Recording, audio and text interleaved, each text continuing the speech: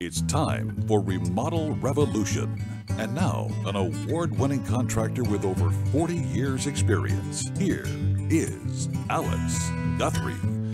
Welcome to another episode of Remodel Revolution. I'm so glad to be here with you today from the world headquarters of Remodel Revolution, deep in the heart of the great state of Texas, where it's very hot right now. It is summertime in Texas and it's hot. And because it's summertime in Texas and hot, we're going to talk about ways to make your house energy efficient. There's some things that you want to do and some things that you don't want to do, some things I'm seeing that are done completely wrong. And I thought that that would be a lot of fun to talk about today. And we're going to have with us, we have the honor of having with us today, the one and only, the amazing, world-class air conditioning contractor, Mr. Steve Lauten with Total Air and Heat.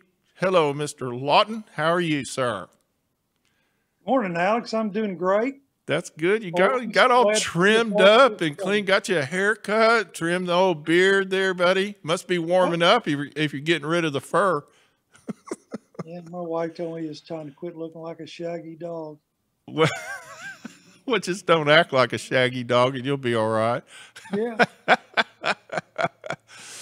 I noticed today, this week, that I saw an article that was posted in Dallas Biz Journal that refers to the canceling and delaying of 41% of the commercial construction projects in April.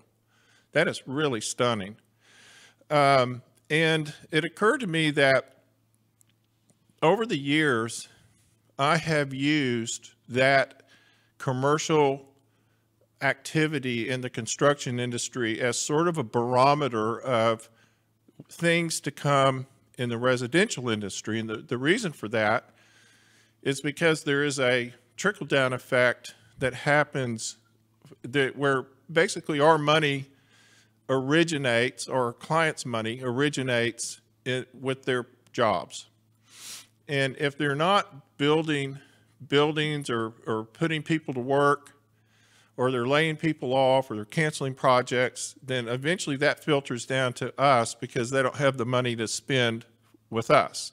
And I noticed over 2 or 3 recessions that one of the first indicators I noticed, and I'm not educated in this, and I'm sure there's plenty of people that can argue with me about it that know a lot more about finances than I do, because I'm certainly no expert at it, but I've just been in business. I'm just getting started. I've been in business about 40 years. And so I've noticed a few trends that I learned to, it's kind of like when you see when you see the dog growling, you know he's about to bite. Yes, sir. You and I have both paid for our experience. Yes, sir, we have. So give me your thoughts. Is that now you've been in business all your life. You're second or third generation. Your son is now running your business with you, and your grandkids are in there sweeping the floor of the warehouse. So what are your thoughts? I think everything you said about the commercial building trends is correct, that it is down. With this COVID situation out there, though, and everybody working from home, when normally the economy's down on the commercial side, you could say it's down on the residential side too. Yeah. But that hasn't been our experience. Of course, we've never had this COVID-19 before either, but our business is doing well, maybe even up a little bit. So I don't, you got your chart there for remodeling activity. Mm-hmm. But I think it too could be starting to trend up if it hasn't already. It looks like it may be going up a little. Well, yeah, it's starting to trend back up a little bit. There, one of those is the Lyra projections, and then the other one is kind of the actual what's really going on. There's certainly a little bounce happening, which we should expect. There's a completely fascinating dynamic, like you were saying, with this COVID, with this pandemic. People are officing from home. And I think that there's a long-term dynamic change that's going to take place with the way we do business. And so when I look at and that's what fascinated me about this whole article, in that I would normally look at that and go, oh man, we've got about 12 or 18 months until it just, hits bottom. That would, in a typical year, that is exactly what that would indicate to me. But Yeah. with COVID and with people officing from home, well, now we've got a whole new type of office situation where it's home officing now as opposed to commercial. So I wonder what that does to, in the long term, what that does to the commercial industry.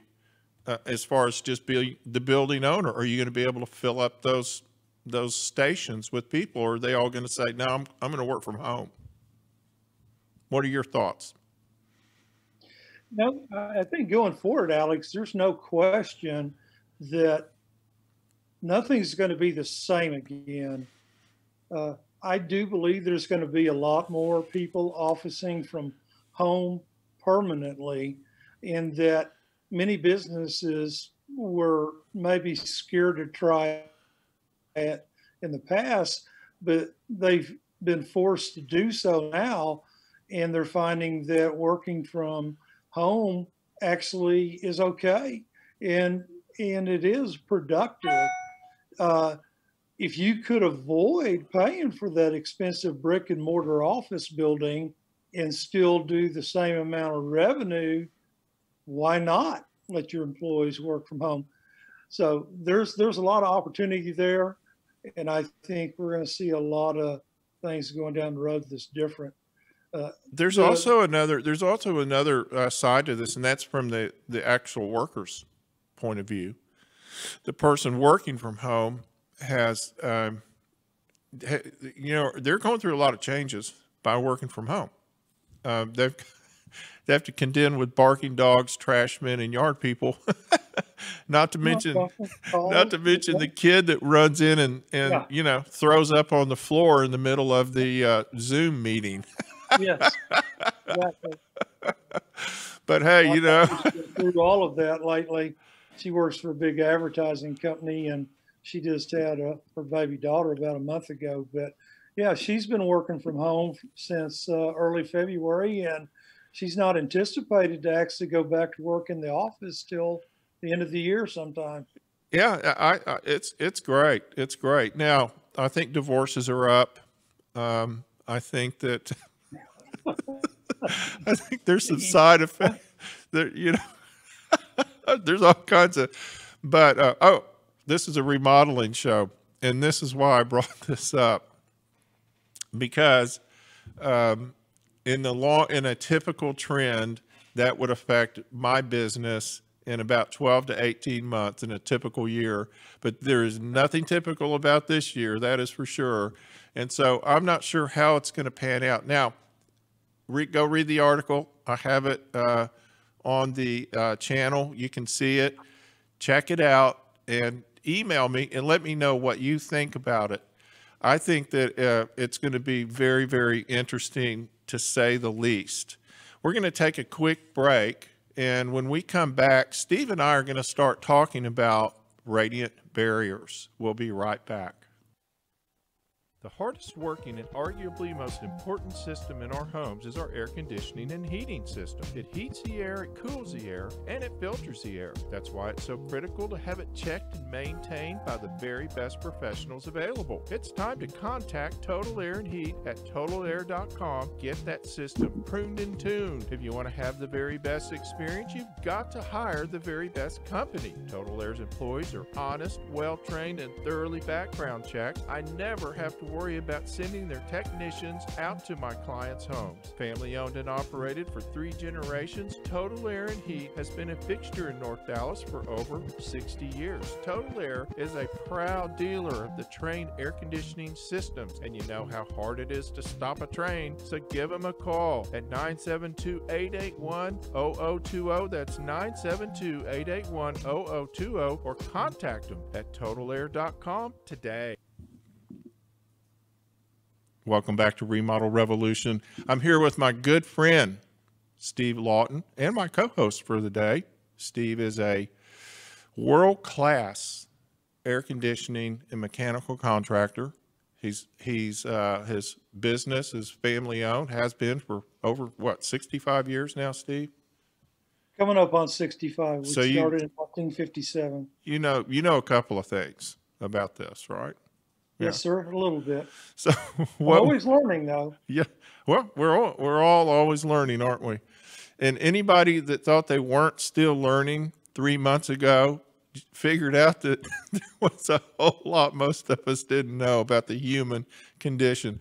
Okay, so let's talk about radiant barriers. And we're going to put some pictures up. We're going to talk about them. And the first one we're going to put up is a picture of an attic. It's an open attic, and it is actually explains how radiant barrier works. And I thought this was very relevant right now. I wanted to explain this because a lot of people don't understand what we're trying to do with radiant barrier.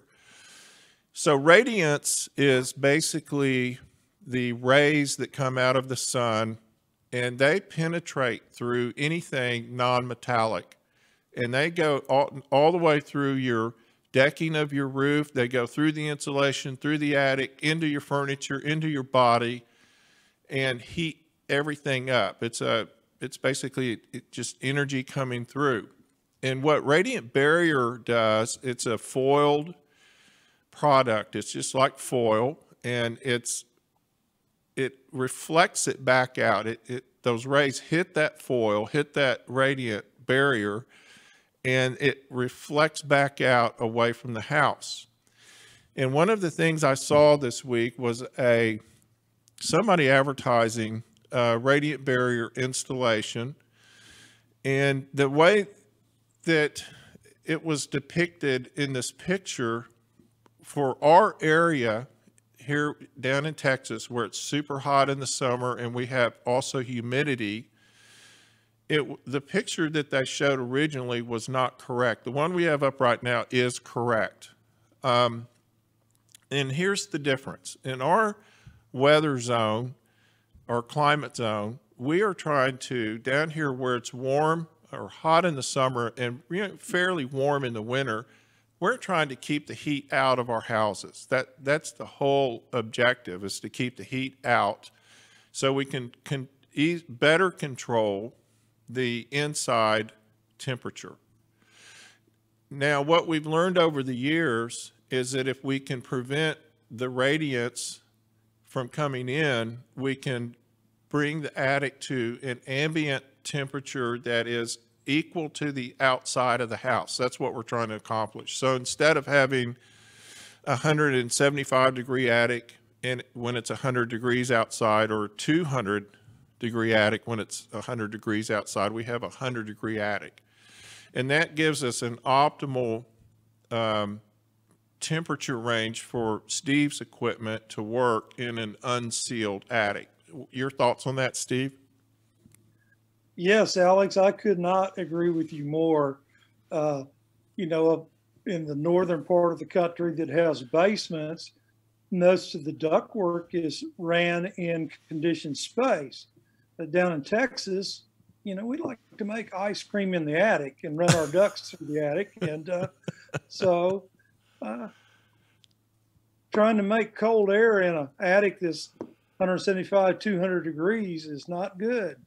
So we've learned some do's and don'ts about radiant barrier. One of the don'ts is there's two different ways to put it on. One way they do up north is they put the radiant barrier on the floor of the attic. We have a picture coming up of an attic space that is absolutely not the way you would want to do it here, for sure.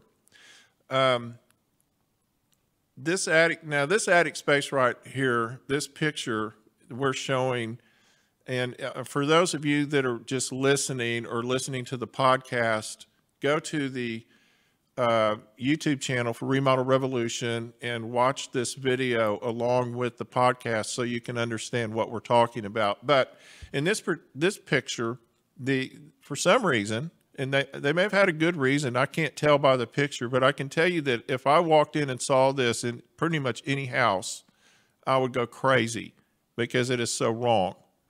There's no point in putting radiant barrier on the top of or on the floor of the attic and on the rafters of the attic. It's absurd. All you've done is create an oven. You haven't helped anything. But you could do your biscuits up there now. You could do a pot roast. Yeah. I mean, you could put your bacon on the baking sheet, set it on the floor, and come back a little while later, and it's crispy. Yes, sir. If you can get out of there before you're crispy. Yeah, that's the real issue. And so what we've learned is that in an unsealed attic, now a sealed attic is where you would foam the rafters, foam the sidewalls, but not the floor. You would foam basically the exterior walls and rafters in the house, or we call it the envelope of the house. So it's all sealed. And that is a super efficient way to do it. But typically houses aren't sealed, particularly older homes. And so what we're trying to do is control the temperature in the unsealed attic as well as we can to get that ambient temperature we're trying to reach. So the radiant barrier that's on the bottom of the rafters prevents the radiance from coming in. Now I've gone up with a laser thermometer and I have recorded temperatures when we're doing radiant barrier in an attic, where I will take the temperature of a rafter in the untreated part of the attic, the original attic. And that would be, I think the last time I did it, it was 140 degrees. The actual rafter was 140 degrees. And then I went to the sealed part that we had done. No. I went in the next day after we'd done the whole attic. And I did the same thing, same time of day, same temperature outside. It was 30 degrees cooler. Now, Steve, how does that affect your air conditioning system, just that 30 degrees when your AC system is in the attic? It's dramatic, Alex. In the picture you showed a few minutes ago, you will notice that there was no equipment, ductwork, or anything up in the attic. It was pretty much just an empty attic. Versus in Texas, in particular, or really the southwestern part of the United States, almost all the time, as a minimum, the ductwork's in the attic. Well, our duct is insulated typically with R8 insulation, but homes built even just a few years ago have R4 to R6. So the hotter the attic is, the more heat is going to absorb into the ductwork. And I've seen scenarios where the attic was so hot that the air leaving the coil on the system was in the, let's say, 55-degree range. By the time it got to the outlet into the room, it was 75 degrees. It picked up 20 degrees in the attic. And it's very common to see it pick up 3 to 5 degrees. And so what happens is when your system kicks on and you're standing underneath that supply. That's hot, humid air. It's ugly. You're thinking, well, I'm going to get this nice, warm, cold breeze and cool me off and knock that sweat off of me. It comes out and it's hot and it's humid and you're like, oh man. And a good friend of ours, yours and mine, with the initial CM, just bought a house and was telling me just the other day that every time his air conditioning system kicks on, he gets a nice warm breeze right off the bat. And and we're going to have him on the show and explain why he made such a poor decision when he bought that house. That'll be that'll be in a week or two when I get him out of bed before 10. So radiant barrier there's also a radiant barrier decking. So now if you drive around Dallas right now, you will see about a bazillion roofing companies putting new roofs on houses because we've had so much inclement weather that included big pieces of frozen stuff falling out of the sky called hail. And so everybody's getting a new roof, and that's great. And a lot of these houses are getting new decking as well because we had a tornado and the tornado knocked trees down on top of houses. And so they're having to actually repair the underlayment of the roofing as well as replace the shingles. This is a great opportunity to use a radiant barrier plywood. The radiant barrier is actually on the plywood. And when they put it down on the roof and they have to put the foil side down facing the attic, that is a great way. And I'll tell you, it'll save so much money on your bills. And it's something that you notice, actually, you notice those savings like the next billing cycle. That's how abrupt that is, how abrupt a change it can be. But the other things you have to follow through with is you have to follow through with good insulation. And Steve's going to talk about, when we come back from this next break in a couple of minutes here, we're going to talk about duct work and checking and making sure your ducts are sealed. And we're going to hear a couple of stories about, I know I've walked up in many attics and found disconnected ducts, and the attic was kind of cooler than the house in the summertime. And so, the point that I want to make with this is that when you're having your air conditioning system checked just to make sure it's running right, you really want someone to go up and check your duct work and make sure you don't have something that I don't know, maybe a squirrel knocked loose or something like that, because that happens. And sometimes the old ones just fall apart. Yes, sir. So we're going to take a quick break, and when we come back, we're going to address the duct work. We'll be right back. Sometimes it's a question of do I call or don't I call the foundation repair company? Well, what if I tell you that I know a foundation repair company that will tell you if you don't need foundation repair? That's right. Hargrave & Hargrave Foundation Repair has been in business for over 50 years, and they know the difference. One of the last family-owned foundation repair businesses in North Texas. Not only are they honest, they know what causes your foundation to move, and they know how to fix it. Don't be duped by fly-by-night foundation companies that provide shortcuts and messy fixes. Call Hargrave & Hargrave Foundation Repair at 972-442-3415. At the first sign of trouble, Hargrave uses the Chance helical pier system exclusively because it's the highest quality, most reliable helical pier money can buy. 972-442-3415 or contact them at hargravefoundation.com. It's summertime, and we know it's summertime in Texas because paint peels off your house as it bubbles up from the heat. Water boils. When we see we see birds, they don't just bathe in the bird bath, they sleep there at night. That's how hot it is. Birds turn into ducks. And the other reason you know it's really hot is because you have to call Steve Lauten at Total Air and Heat, and you have to say, Steve, my house will not get cool what's the first thing you do, Steve, when you get that call? What's your first advice to them? I would start with, has the system had any kind of service in the last few years? Most air conditioning systems run enough that it's equivalent to a car going 75,000 miles a year. Okay. You have to move the heat that's in the home to outdoor. So the system needs to be clean. Second step, we're going to look at the ductwork. Is it sealed? Is it the right size?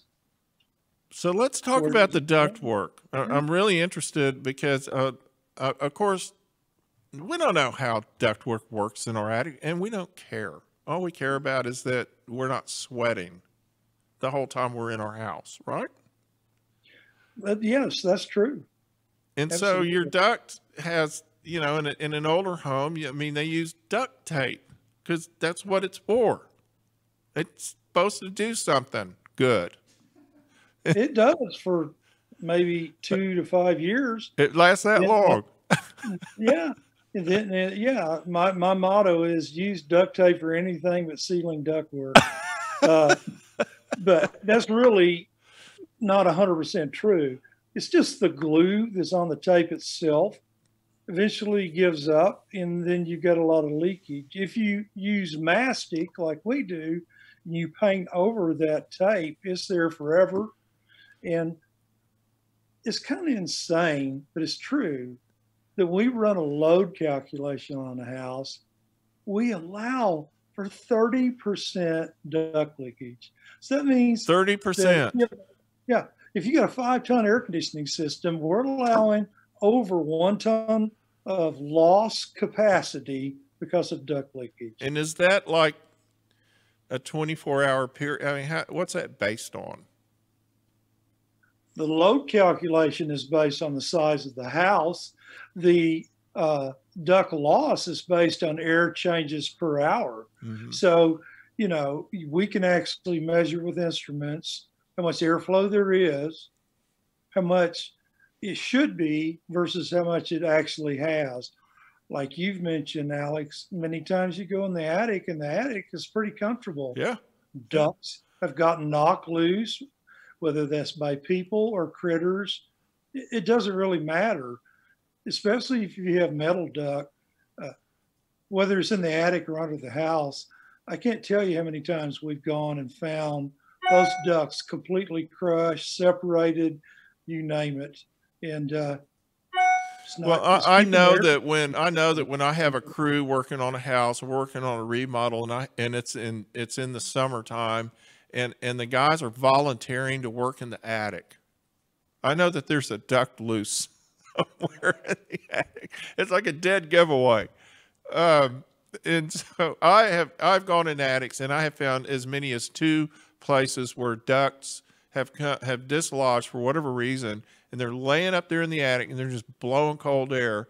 And there's another thing that happens that's really a real tell when you have an issue. Now, our biggest part of air circulation in the system is the return air, is it not? Yes, sir. And so we know, what's our first clue that we have a leaky return air system in the attic?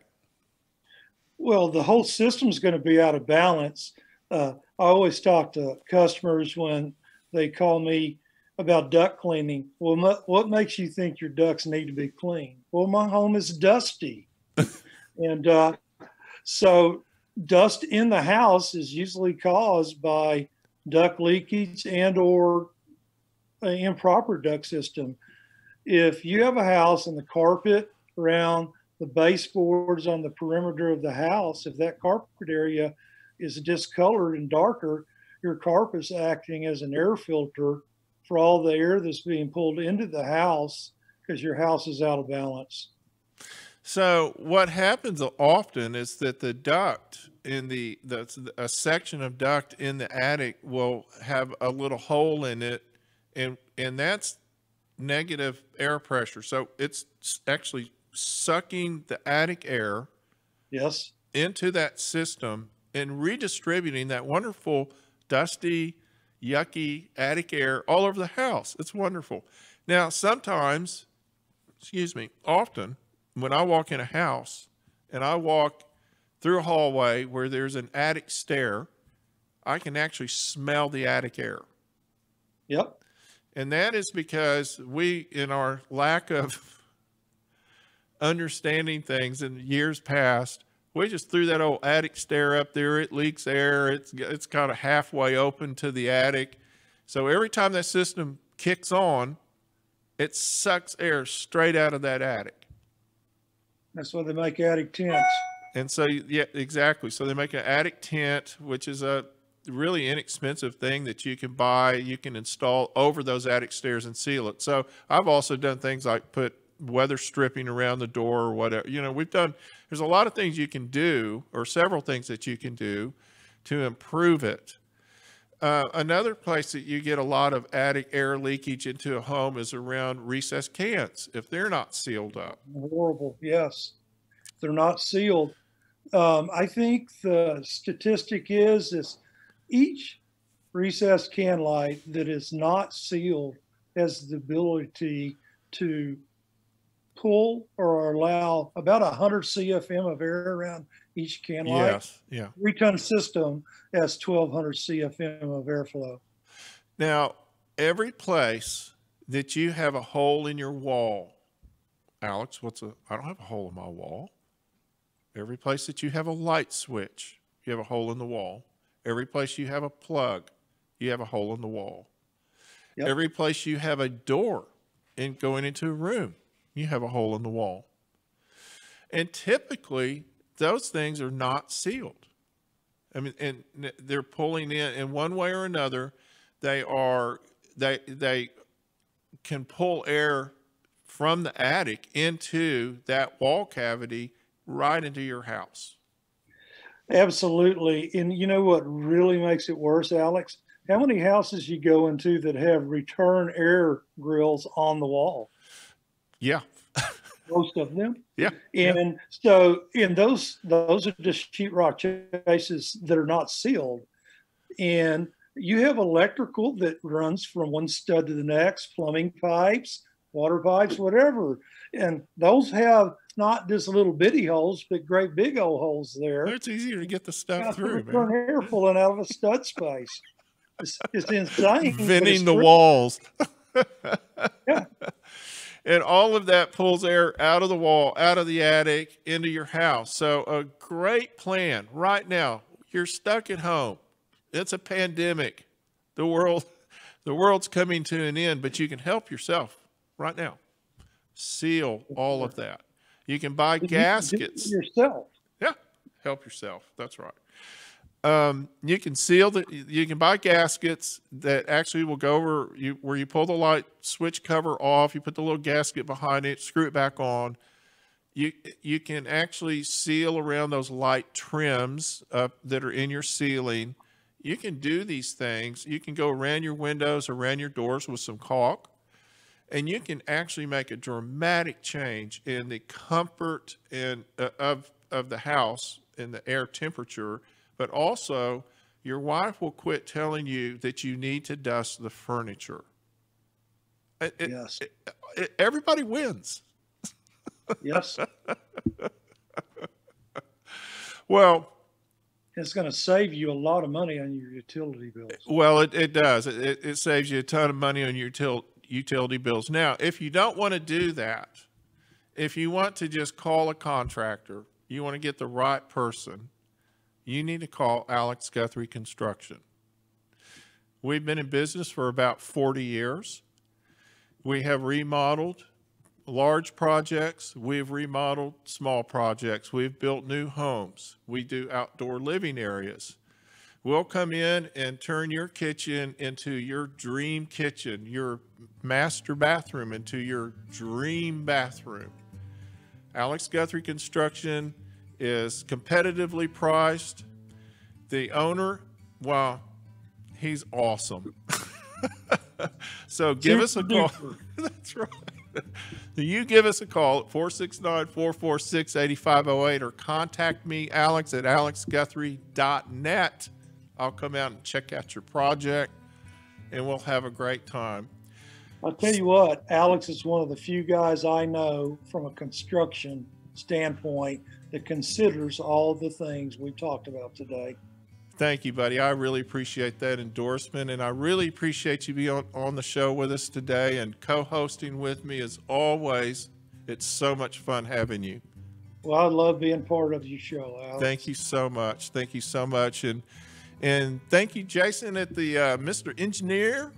Thank you, On Air Media, all of our friends here. We love you. Thank you to all of our sponsors. We're so happy that you're part of our family. And of course, thank you to our audience who we could not live without. We love you so much. I've been communicating with people all over the country this week, and it's been really a lot of fun. Until next week, this is Alex Guthrie signing off. Have a great week. The views and opinions of this program are for educational and entertainment purposes only and are not intended to replace the recommendations of a hired professional. You can catch Remodel Revolution anytime. Follow the show on the website, remodelrevolutionradio.com, or on social media, Facebook, Instagram, and Pinterest, using the handle at Remodel Revolution Radio. You can always listen to the show on iTunes, Spotify, Google Play, and TuneIn, and watch the show anytime on YouTube.